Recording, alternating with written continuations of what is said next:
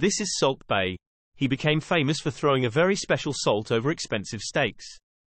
Salt Bae only uses flakes of Maldon Sea salt. Maldon is a historic market town in Essex situated on the UK's Blackwater estuary and has been the home to master salt makers since 1882. It's meant to be liberally sprinkled and not poured from a shaker. Maldon salt is 99% salt with some traces of moisture, potassium, calcium and magnesium. Maldon salt isn't a mined salt. It's made by evaporating seawater in large heated salt pans.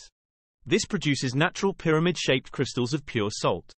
The best thing is that they don't add nasty anti-caking chemicals. Standard table salt is purified and stripped of minerals, and then infused with anti-caking agents.